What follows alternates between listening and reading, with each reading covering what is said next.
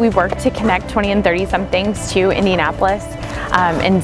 walk them through their civic journey, and so it made sense to make sure that we were here to represent our organization and engage the interns at Indiana Internet